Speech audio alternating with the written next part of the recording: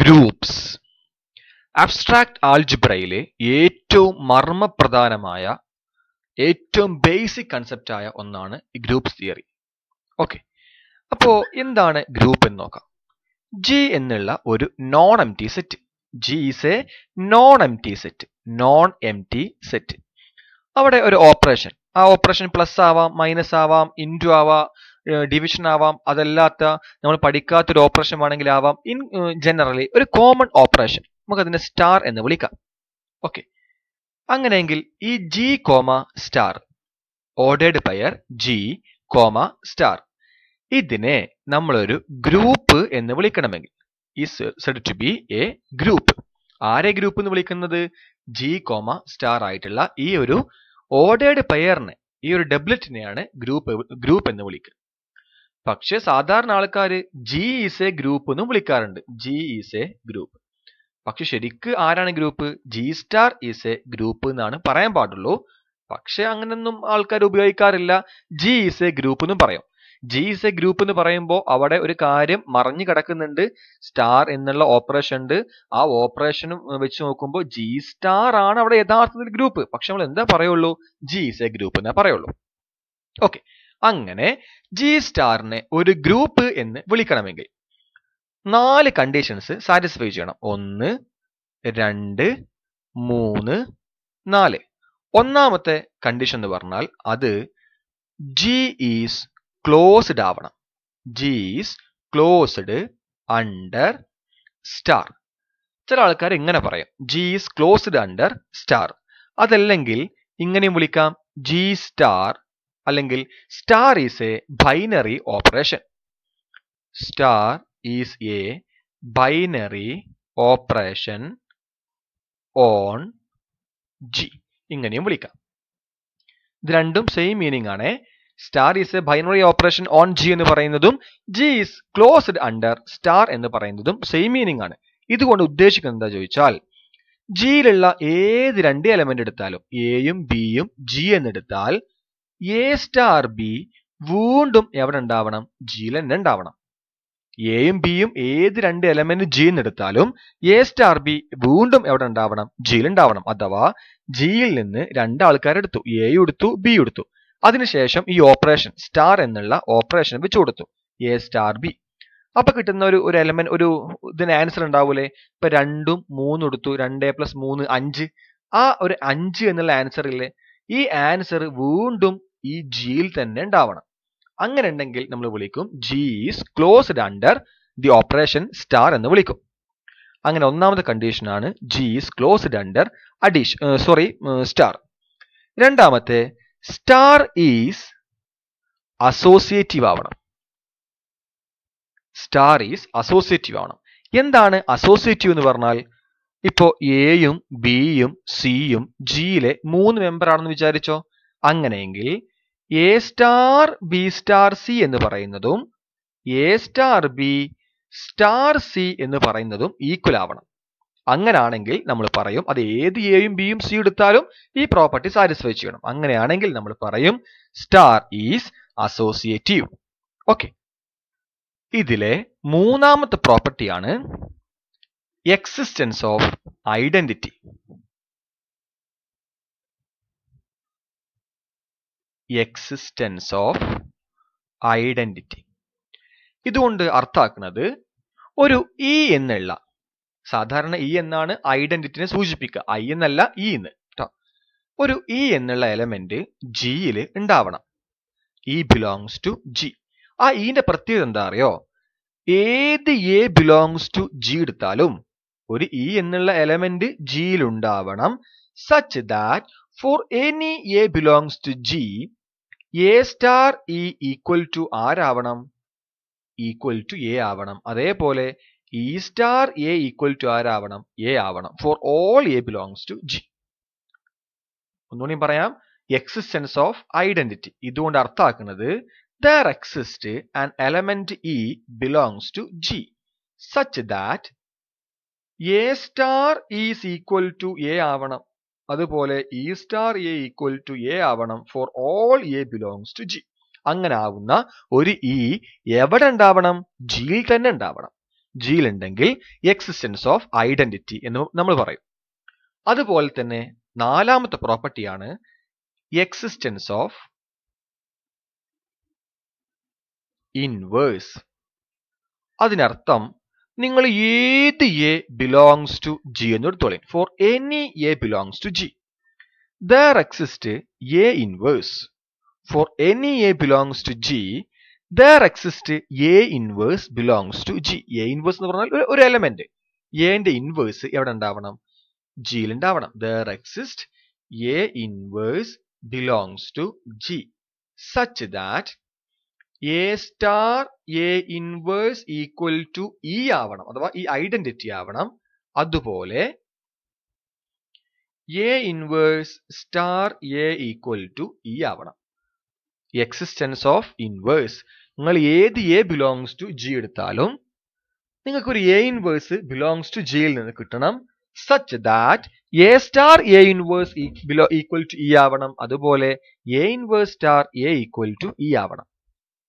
ഇങ്ങനെ 4 condition satisfy ചെയ്താൽ നമ്മൾ പറയും G star is A group. Simply നമ്മൾ എന്ത് പറയും? G is A group. അവിടെ ഒരു കാര്യം മറിഞ്ഞു കിടക്കുന്നുണ്ട്. എന്ത്? സ്റ്റാർ എന്നുള്ള ഒരു ഓപ്പറേഷൻ അവിടെ മറിഞ്ഞു കിടക്കുന്നുണ്ട്. നമ്മൾ ഇതിന് മാത്രമാണ് ഇമ്പോർട്ടൻസ് കൊടുക്കുക. ജി ഈസ് എ ഗ്രൂപ്പ് അഥവാ G star is A group. ഒരു കാര്യം പ്രത്യേകം ശ്രദ്ധിക്കണം, G is known M T ആയതുകൊണ്ട് തന്നെ എം ടി സെറ്റ് ഏത് ഓപ്പറേഷൻ സ്റ്റാർ വെച്ചാലും എന്താവില്ല? ഒരു ഗ്രൂപ്പ് ആവില്ല. കാരണം ഗ്രൂപ്പ് ആവാനുള്ള മിനിമം റിക്വയർമെന്റ് എന്താ? G is A non M T set എന്നുള്ളതാണ്. ഇനി നമുക്ക് കുറച്ച് എക്സാമ്പിൾസ് നോക്കാം. നോക്കൂ, ഞാൻ എൻ എന്നുള്ള ഒരു സെറ്റ് എടുത്തു. എൻ എന്ന് പറഞ്ഞാൽ നാച്ചുറൽ നമ്പേഴ്സ്. ഇവിടുത്തെ ഓപ്പറേഷൻ ആയിട്ട് ഞാൻ മൈനസ് എടുത്തു, സ്റ്റാറിന് പകരം മൈനസ്. എന്റെ ചോദ്യം, എൻ മൈനസ് ഒരു ഗ്രൂപ്പ് ആണോ? നോക്കാം. ഗ്രൂപ്പ് ആവണമെങ്കിൽ ഒന്നാമത്തെ കണ്ടീഷൻ എന്താ? അത് ക്ലോസ്ഡ് ആവണമെന്നല്ലേ? അപ്പൊ എന്നിലെ 2 എലമെന്റ് ഇത് ഉറപ്പായിട്ടും ഗ്രൂപ്പ് അല്ല. ഗ്രൂപ്പ് ആവാതിരിക്കാനുള്ള കാരണം എന്നിലെ ഒരു എലമെന്റ് ആണ് 4, എന്നിലെ വേറെ എലമെന്റ് ആണ് 7. അങ്ങനെയാണെങ്കിൽ 4 - 7 എവിടെ ഉണ്ടാവണം? എന്നിൽ ഉണ്ടാവണം. അതല്ല ഒന്നാമത്തെ കണ്ടീഷൻ, ക്ലോസ്ഡ് ആവണ്ടേ. -3 എവിടെ അല്ല? എന്നിലില്ല. കാരണം എന്നിൽ 1 2 3 എക്സെട്ര ആണ്. -3 എന്നിലില്ല. അഥവാ ഈ മൈനസ് എന്നുള്ളത് n എന്നുള്ളത് ക്ലോസ്ഡ് അല്ല. Under minus n is not closed under minus, under the operation minus. എന്നത്തെ ഏത് 2 എലമെന്റ് എടുത്താലും അതിന്റെ അത് ഈ ഓപ്പറേഷൻ അപ്ലൈ ചെയ്ത് കഴിഞ്ഞാൽ ആ എലമെന്റ് വീണ്ടും എവിടെ ഉണ്ടാവണം? എന്നിൽ ഉണ്ടാവണം. അങ്ങനെ അല്ലാത്തത് കൊണ്ട് ഇതെന്തല്ല? ഒരു ഗ്രൂപ്പ് അല്ല. It's not A group. രണ്ടാമത്തെ എക്സാമ്പിൾ അങ്ങനെയെങ്കിൽ n പ്ലസ് ഒരു ഗ്രൂപ്പ് ആണോ? n മൈനസ് ഗ്രൂപ്പ് അല്ല. ഓക്കെ, n പ്ലസ് ഒരു ഗ്രൂപ്പ് ആണോ? അങ്ങനെയെങ്കിൽ എന്നത്തെ ഏത് 2 എലമെന്റ് എയും ബിയും എടുത്തു. എയും ഒരു നാച്ചുറൽ നമ്പർ ആണ്, ബിയും ഒരു നാച്ചുറൽ നമ്പർ ആണെങ്കിൽ ഇവിടെ മൈനസ് വന്നപ്പോഴല്ലേ നെഗറ്റീവ് നമ്പേഴ്സ് വന്നത്. ആ ഒരു കുഴപ്പം ഇവിടെ ഉണ്ടാവില്ല. അപ്പോൾ എ പ്ലസ് ബി ഉറപ്പായിട്ടും എവിടെ ഉണ്ടാവും? എന്നിൽ ഉണ്ടാവും. എയും ബിയും എന്നത്തെ എലമെന്റ് ആണെങ്കിൽ പോസിറ്റീവ് നാച്ചുറൽ നമ്പേഴ്സ് ആണെങ്കിൽ എ പ്ലസ് ബി എന്തായേ പറ്റൂ? പോസിറ്റീവ് നാച്ചുറൽ നമ്പർ ആയേ പറ്റൂ. therefore ക്ലോസ്ഡ് ആണ്. n is closed under plus. പിന്നെ മാത്രമല്ല അസോസിയേറ്റീവ് ആയിരിക്കുമല്ലോ. 2 + 3 + 4 എന്ന് പറയുന്നതും 2 + 3 + 4 എന്ന് പറയുന്നതും സെയിം ആണ്. അഥവാ അഡീഷൻ ഈസ് അസോസിയേറ്റീവ് ആണ്. അല്ലെങ്കിൽ ഇങ്ങനെയും പറയാം, n is associative under addition. n is associative under addition. അല്ലെങ്കിൽ പ്ലസ് ഈസ് അസോസിയേറ്റീവ്, അങ്ങനെയും പറയാം. അങ്ങനെ വിളിക്കുന്ന ആൾക്കാരുണ്ട്. അതിൽ നിന്ന് വലിയ കാര്യമില്ലാണ്. n is closed under addition, n is associative under addition. ഇത് മൈനസ് ആയിരുന്നു വെക്ക്. തൊട്ട് മുമ്പത്തെ ഓപ്പറേഷൻ ഇവിടെ ക്ലോസ്ഡ് ആയില്ല. 4 കണ്ടീഷനും സാറ്റിസ്ഫൈ ചെയ്യുമ്പോഴാണ് അത് ഗ്രൂപ്പ് ആവുള്ളൂ. അതിൽ ഒന്നാമത്തെ കണ്ടീഷൻ തന്നെ ഫെയിലായി. ഇതിന് ബാക്കി 3 നോക്കേണ്ട ആവശ്യം കൂടി ഉണ്ടായിരുന്നില്ല. അഥവാ നമ്മൾ നോക്കുകയാണെന്ന് വിചാരിക്ക്, 2 - 3 - 10 2 - 3 - 10 ഈക്വൽ ആണോ? അഥവാ സബ്ട്രാക്ഷൻ ഒരു അസോസിയേറ്റീവ് ഓപ്പറേഷൻ ആണോ? നോക്കാം. 2 - 3 - 1 -1 - 10 -11. 2 minus 3 minus 10.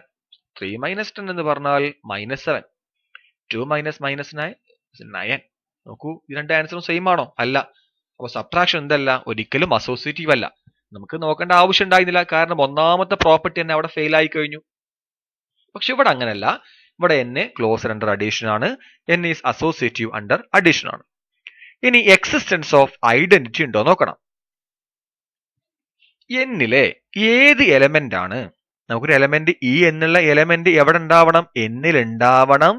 Such that A star E equal to A ആവണം. അതേപോലെ E star A equal to A ആവണ്ടേ? അഥവാ ഒരു ഇ ബിലോങ്സ് ടു n ഉണ്ടാവണം. Such that A plus E equal to, ഇവിടെ സ്റ്റാർ പ്ലസ് ആണല്ലോ, E plus A equal to A ആവണം. നോക്കൂ, A plus E equal to A എന്ന് പറയുമ്പോൾ ഇ ഈക്വൽ ടു ആരാവണം? 0. ആ 0 belongs to എന്നിലുണ്ടോ? E equal to 0 ആണല്ലോ. ആ 0 എന്നിലുണ്ടോ? ഒരിക്കലുമില്ല. n എന്ന് പറഞ്ഞാൽ 1 2 3 എക്സെട്ര അല്ലേ? അങ്ങനെ ഐഡന്റിറ്റി ഉണ്ട്, പക്ഷെ ഐഡന്റിറ്റി എവിടെ അല്ല? എന്നിലില്ല. therefore എന്നില് ആരില്ല? ഐഡന്റിറ്റി എലമെന്റ് എക്സിസ്റ്റ് ആവണില്ല. therefore n has no identity element. Okay, identity element does not exist. Identity element does not exist. തെറ്റി. അപ്പൊ ഈ മൂന്നാമത്തെ പ്രോപ്പർട്ടിയിൽ 1ഉം 2ഉം ട്രൂ ആയി, മൂന്നാമത്തിൽ ഫെയിൽ ആയി. ആയതുകൊണ്ട് ഇനി അടുത്ത് നോക്കേണ്ട ആവശ്യം കൂടിയില്ല. ഇതെന്തല്ല? ഗ്രൂപ്പ് അല്ല. അഥവാ നമ്മൾ നോക്കുകയാണെന്ന് വിചാരിക്ക്. നോക്കുകയാണെങ്കിൽ നാലാമത്തെ കണ്ടീഷൻ എന്താ? ഒരു എ ബിലോങ്സ് ടു എന്നിൽ ഉണ്ടെങ്കിൽ there exist minus a belongs to എന്നിൽ ഉണ്ടാവണം. such that a plus minus a star minus a inverse equal to e ആവണം. അങ്ങനെയെങ്കിൽ ഞാൻ 7 belongs to n എടുത്തു. അങ്ങനെയെങ്കിൽ ഒരു a inverse എവിടെ ഉണ്ടാവണം? എന്നിൽ ഉണ്ടാവണം. such that 7 plus a inverse equal to e ആവണം. e എന്ന് പറഞ്ഞ തൊട്ട് മുമ്പ് നമുക്ക് കിട്ടിയിട്ടുണ്ട് 0. 0 അവിടെ അല്ല, അത് യാഥാർത്ഥ്യമാണ്. പക്ഷെ 0 ആണ് അവിടുത്തെ ഐഡന്റിറ്റി. അപ്പൊ 7 plus a inverse equal to 0 ആവണം. അഥവാ a inverse equal to -7 ആവണം. അപ്പൊ a inverse ആരാ? -7. -7 എന്നിലുണ്ടോ? ഒരിക്കലും ഇല്ല. -7 does not belongs to n ആണ്. അഥവാ a inverse does not belongs to n ആണ്. അപ്പൊ ഇൻവേഴ്സ് അവിടെ എക്സിസ്റ്റ് ആവണില്ല. അത് നോക്കേണ്ട ആവശ്യം ഉണ്ടായിരുന്നില്ല. ഓക്കെ, അടുത്ത property, next example. Z plus എടുത്തു. Z പ്ലസ് ഒരു ഗ്രൂപ്പ് ആണ്. നോക്കാം. അതിൽ ഒന്നാമത്തെ പ്രോപ്പർട്ടി ക്ലോസ്ഡ് ആണ്, അതേപോലെ അസോസിയേറ്റീവ് ആണ്. ഇവിടെ ഐഡന്റിറ്റി ഉണ്ട്. ആരാണ്? 0 അവിടുത്തെ ഐഡന്റിറ്റി. 0 തൊട്ട് മുമ്പത്തെ എക്സാമ്പിൾ ഉണ്ടായിരുന്നില്ല, n ആയതുകൊണ്ട്. ഇവിടെ Z ആയതുകൊണ്ട് ഉണ്ട്. അതേപോലെ ഇൻവേഴ്സ് ഉണ്ട്. ഇൻവേഴ്സ് എന്ന് പറഞ്ഞാൽ ഇവിടെ 7 ഇൻവേഴ്സ് ആരാ? -7 അല്ലേ? -7 എന്നിലില്ല, പക്ഷെ Z-ലുണ്ട്. ഓക്കെ, ആ അത്തരം കാര്യങ്ങളെ കൊണ്ട് Z പ്ലസ് ഒരു ഗ്രൂപ്പാണ്. Z plus is A